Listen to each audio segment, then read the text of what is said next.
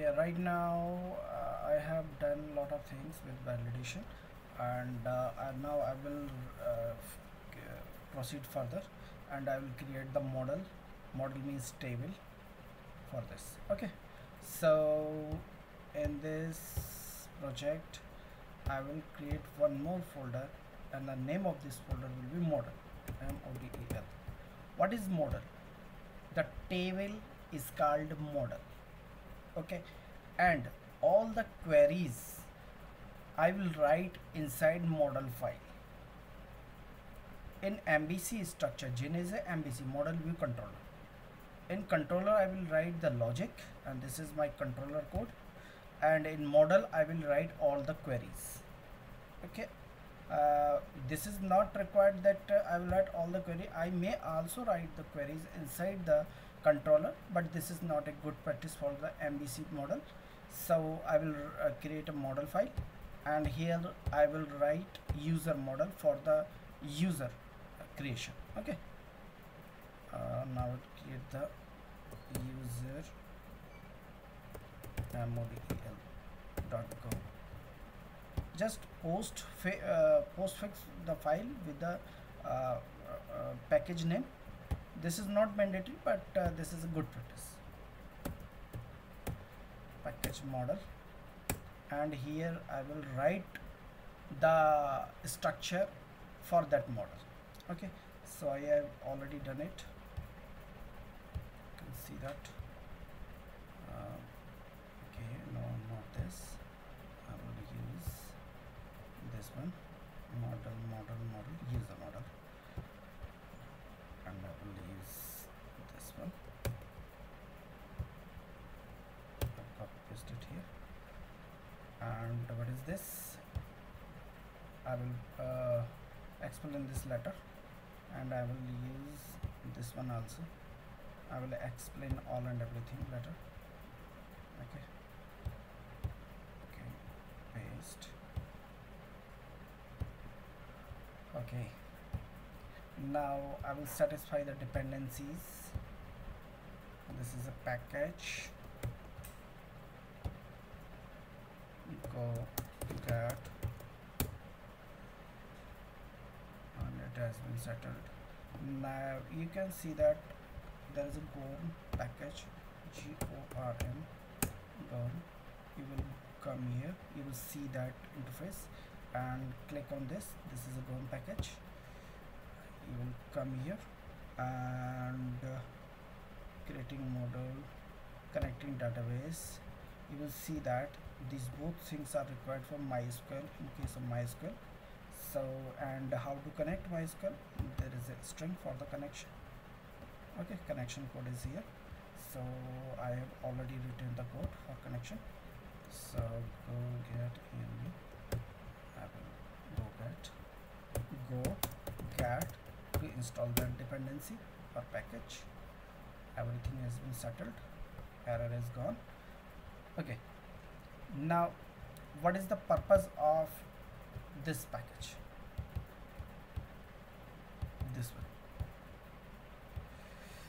The purpose is that I have one environment file inside it. You can see that. What is an environment file? This is here, and I will also explain you environment file. Copy it and paste it inside the app API folder. Paste. Okay, in environment file is start with the .env, and I will mention the our password, credential, and each and every required thing which I want to make it dynamic. Okay, like domain, port, okay, and user database, username, DB, password, host. Okay, and here the database name, and a lot of things are used here, and few things will be used later. So I have copy pasted it here. So this file go get load will load the environment file. The purpose to load the environment file for this package. Okay, os.get env will load that particular variable. Okay, get User-p2, and it will, this variable will be loaded inside it, and port and host and everything. And you can see that this as printf will create a DNS like this, DNS, and I have created this line. Okay, so this line is right now dynamic, and I can check the what will be the DNS file. Okay, which is same. If there is error, then panic this and return the database. What is this? I've created one structure type, date type. What is the meaning of date type? Okay, create model, declaring model. You can see that model means table fields. This will be the table, and this will be the field of that table: ID, name, email, age, birthday, created at, updated at. And you can see that these are the common fields for the all tables. You must have three fields: active, created at, and updated at. It may be possible that active is not required in all tables, but created at and updated at is mandatory for all tables. Okay, it is a good practice. So I have created one structure which will be commonly used for all tables. Okay, means all models. You can see that here, database model. Okay, go connect, and user model is here. And what is embedded?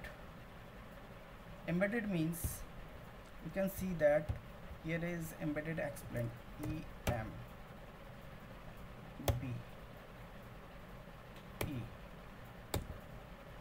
embedding.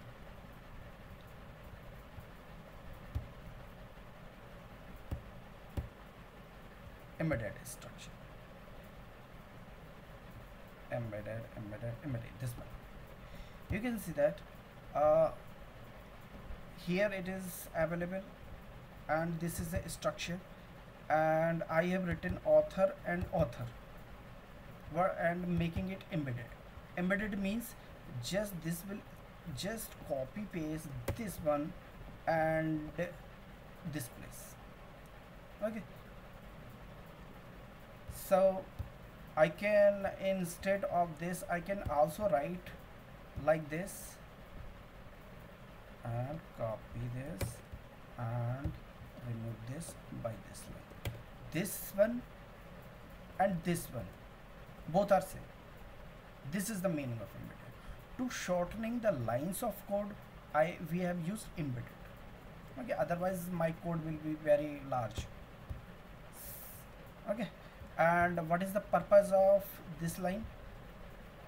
Type varchar. When I will create the table by using the code, this will automatically create this field and varchar type, and this field will be unique type and not null, and default value set to 1, and this is the field type integer, tiny int, and where I will not mention the field type, it will automatically take the number. Okay, and not null. Embedded, this will be date type fields, and I am attaching this table, this model with the table name. And what will be the table name for this? Okay, so I'm using one more thing.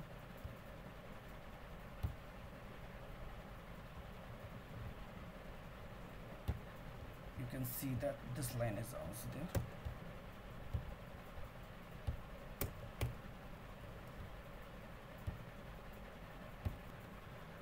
Yes.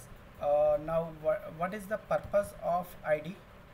ID will be auto increment ID, and it should be uint, and this should be capital letter, and all the variables inside that structure must be in capital letter. Why? And the table name or structure model name must be capital letter, start from the capital. Why? Actually gorm is saying that it should be capital and it will, in case of it will create the database. Inside the database it will automatically small, and id will assume as a auto increment id if it is in capital letter. Okay, what is this? And it will pluralize the table name inside the table. This is called nomenclature. It will automatically adapt that the table name inside database is users. Okay, and why it should be start from capital? As per the Golang, there is a concept of exported type. Exported type means if you are defining anything inside a package in a capital letter, then it will automatically available in other projects also, other packages also. Okay, if it will be the small letter u, then it will be treated as a private. If it is in capital letter, it will treated as a public. Okay, in case of a small, it will be accessible inside package only. So now what about that particular about the model? Come to this point. What is this? In this Go Connect, we are creating the connection of the database, and I have previously show that this code is written here for the connection, database connection here. Okay, this one, and this code is same, and here I have created a variable and assigning that value to that particular variable, and in entire model package I will use just this variable to create the connection. Okay, so right now this has been settled, and now I will create the table inside database by using the code. This is called migration. Okay, so this is my database, and creating the database, you can see that I have mentioned it into that my database name will be post. So I am creating the post database, post, create. Post has been created, but there is no table, so I will create the migration for that to create the database, and migration. You can see that there is code for migration. When you come here, there is a code, and I will write the migration code in main file.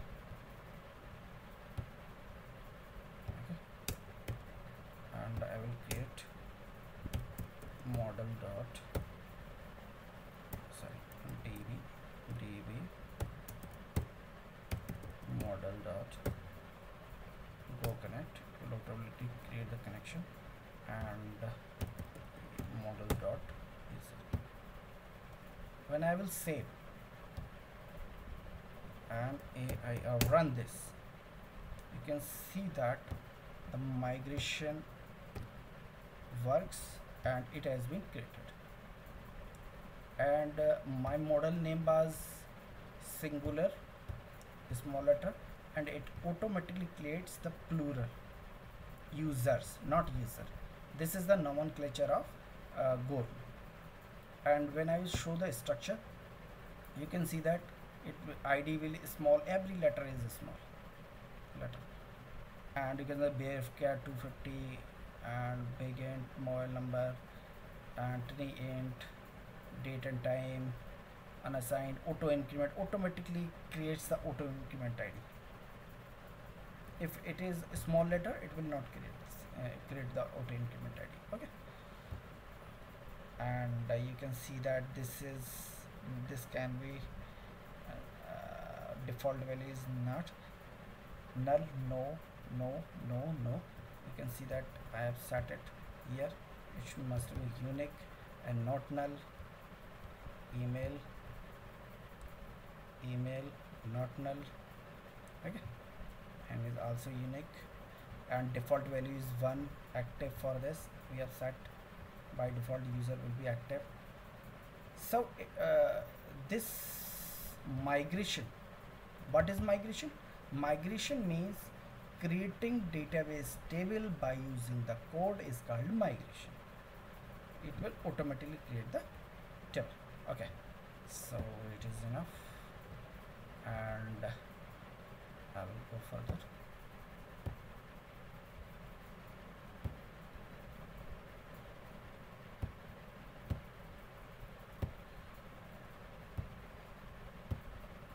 Okay, so I'm here right now, and the code is that. Now we'll write the code to find a user by email. That one user is registering, then that user is not already registered with my database, so I will check this. Okay. So I will check this by using this code, and in model I have now this function. Okay, I will create this.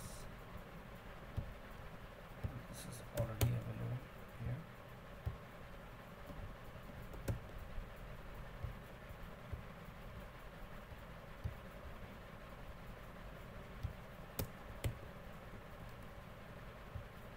Okay, so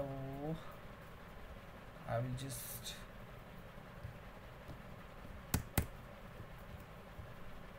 counting that user is already available or not.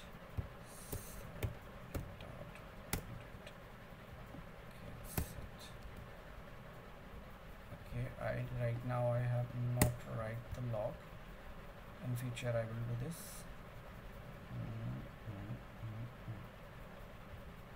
Okay, and I will use this one if there is any issue.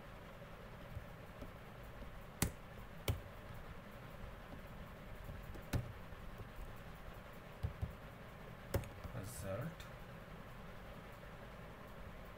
error, so now we got error dot error, and the result will be printed here. Sorry,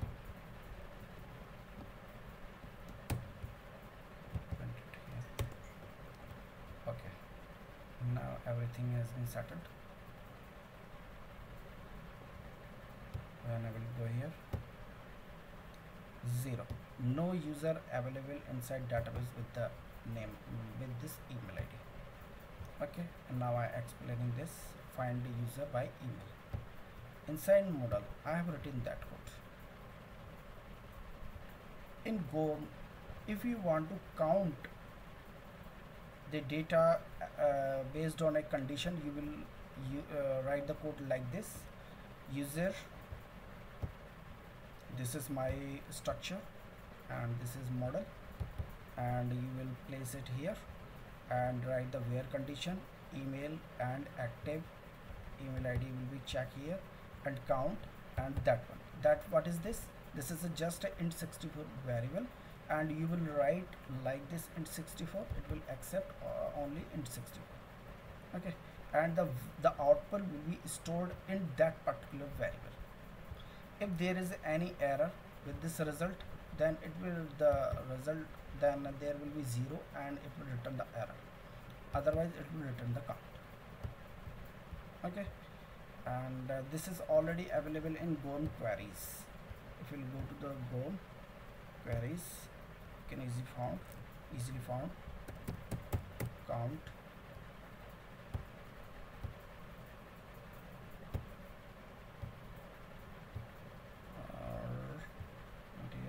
queries.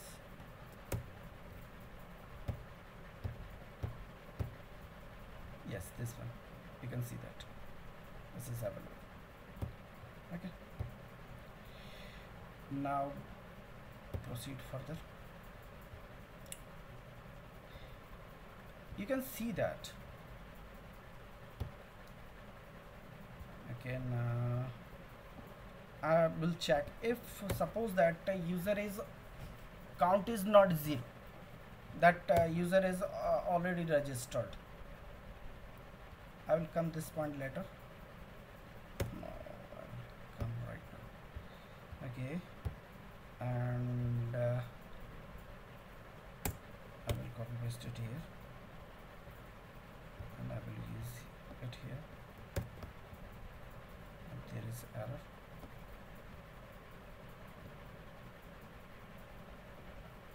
Okay, so I have to use this one. My error messages are right now not pretty. Suppose that I am not writing this. Suppose that writing this equals to nil, then what I will use. Okay, I'm again checking this.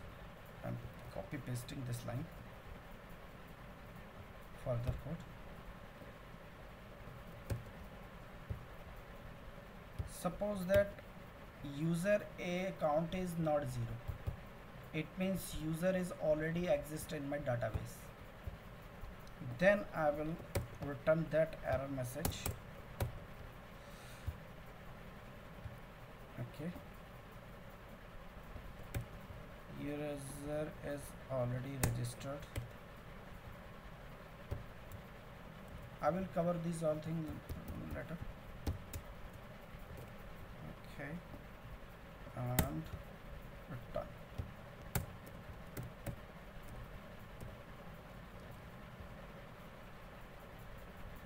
User already exists in database. Okay, that's good. And further, if I will proceed further, and I have to encrypt that password to save in database. I will use this for encryption.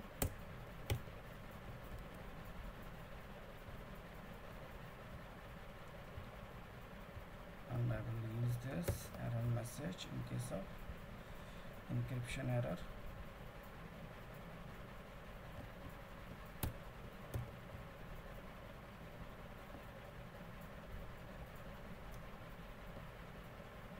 Encryption error.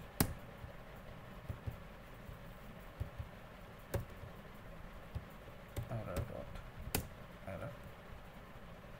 Okay, if there is an error, and this is already written in my code in common in helper encryption code. What it will do, it will just encrypt my password, and further at time of login I will decrypt it. Okay, this is clear. And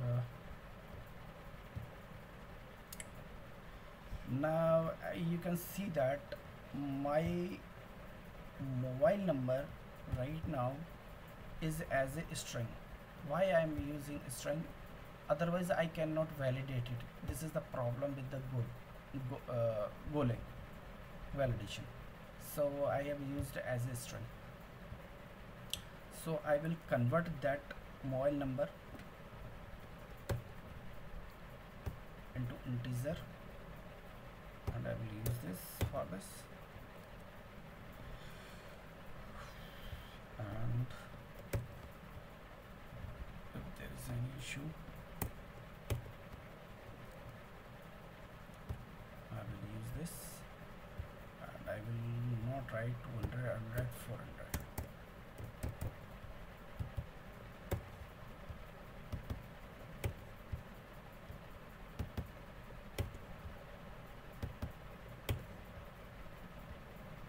Okay. Now further, I will save the value. For this, I will use this line, these line of code.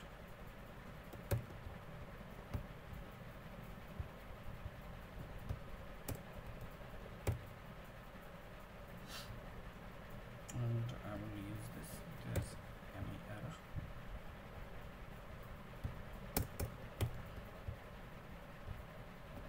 And replace this with that one.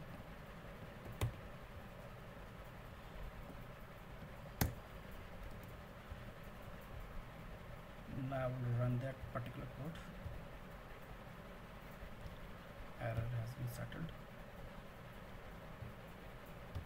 and I will check everything is working or not, and I will return that particular value inside that one.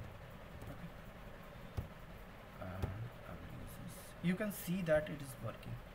Auto increment ID is created, password encrypted, mobile number, date and time, everything is working. And I will go to my database, and you can see that in this table my record has been inserted. Okay, it is working fine. Now I am explaining this one.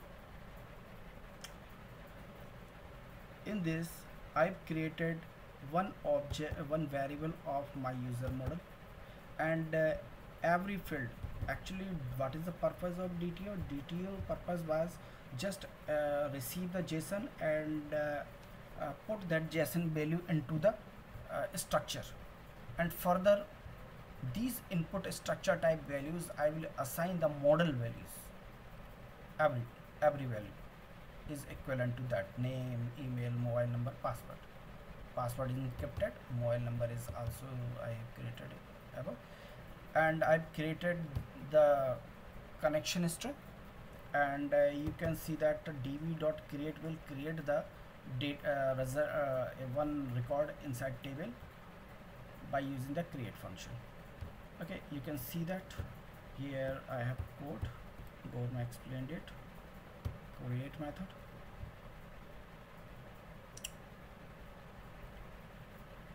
Create. What create will do? You can see that it will return auto increment ID, and if there is error, result will return the error. Row affected, how many rows are affected by using this? It means insert record count, how many records are inserted. Okay, if there is multiple records you want to insert, this is also possible. You can use this. Okay, multiple values can be also inserted inside it. This is also possible. Okay. So now this structure is right now there is some problem with this structure. Every time I am writing this, and you can see that I am getting message, that one. This is not a pretty way to show the JSON responses. So I will create a pretty responses for this. For this, what I will do, I have already created, and this is not a professional way to show the responses. So for this I have created one more file. You can see that one more package, lib response lib. I will copy this and I will post it.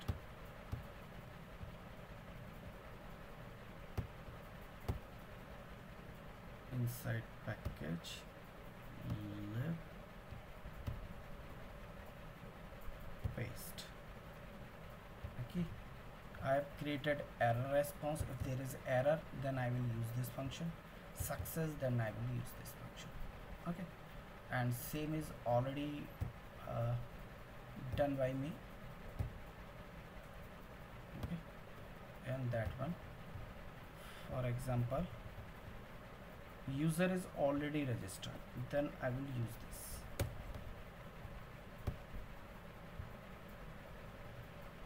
Instead of using this, I will use this one. You can see that lib error response, so it will prettily return me the responses. For example, I am writing this one. This user is already registered. If I will try to register again, user is already exist, and where is coming from? User is already find user. Okay, I will use another one, this one.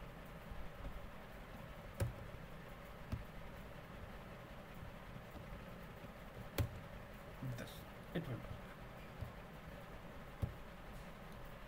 User is already, you can see that this is a pretty way.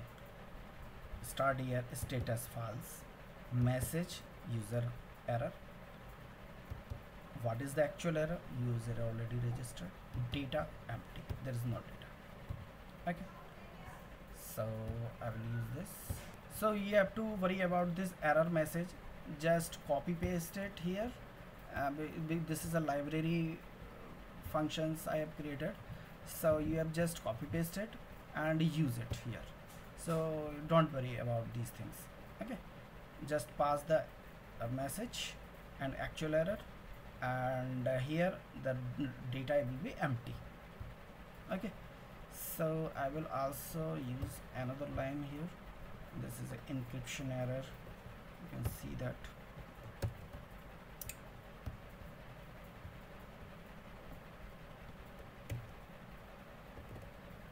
Encryption error. If there is a mobile number conversion error, then I will use it.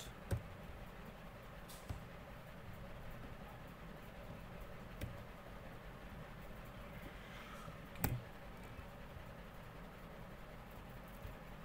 And suppose that here is also error, then I will also use it.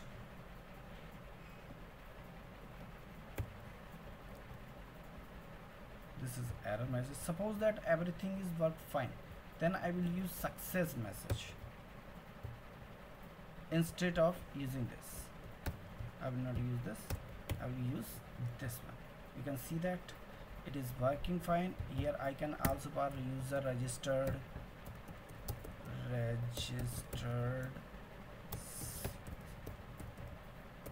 successfully. This is also possible. So but I am returning the user object, user variable. Okay, and now you can see if there is any issue, and now I am trying to register another user with the another email, Modit2, and you can see that this is successfully created. Status true, okay, error nil, and here is the data. This is a pretty message, and this is a professional way to do the things in a structured way. If I will again write this, you can see that user error already registered. One registered user cannot register again. Okay, status false, this is error, and data is empty. So this is a pretty way to do the things. Now there is a in next video we will create the logs. Log is very important. Okay, and next video we'll try this.